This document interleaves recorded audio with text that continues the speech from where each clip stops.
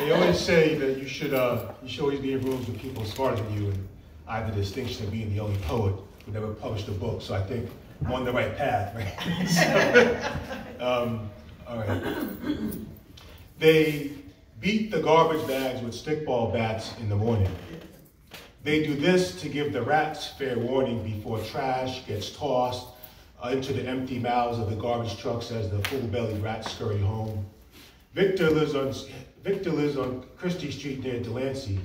Gentrification has yet to evict him, has yet to receive those tax breaks real estate development companies now enjoy, those economic insults slipped into obscure tax legislation like a date rape drug, like the crime bill several years ago, hidden in plain sight.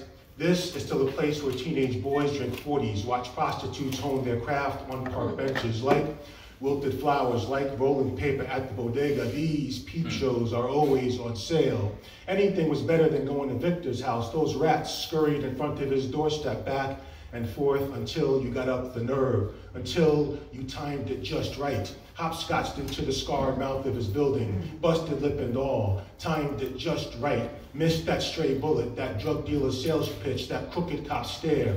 Wrote your name in gold letters, hanging limp at the end of a gold rope chain that resembled a noose. Wore your name on belt buckles, as long as your name was short enough to fit your body, not be too descript, couldn't mean as much as it should.